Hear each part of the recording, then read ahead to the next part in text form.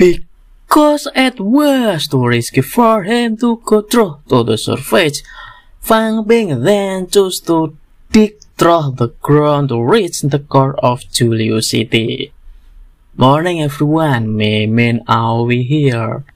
In this video, Mimin will review chapter 238 of Manhua Global Martial Arts. In the core of Julius City, Venerable Fang, A-rank Catacombs warriors did not expect that they would suffer serious injury while fighting against the Earth warriors. Maybe now, the Earth warriors will attack again at any time, and because the Catacomb warriors are injured, they will not be able to fight with full strength.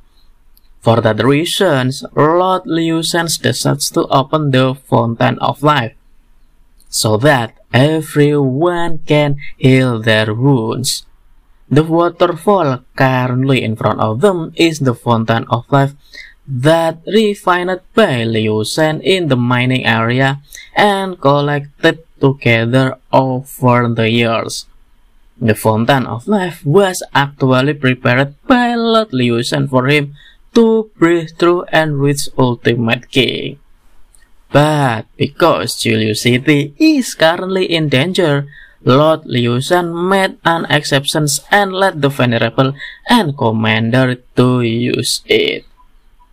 The Fountain of Life is so precious. Therefore, when Lord Liu Shan opens its spiritual barrier for a while, the injured Catacombs warrior must absorb the essence of Fountain Life as soon as possible.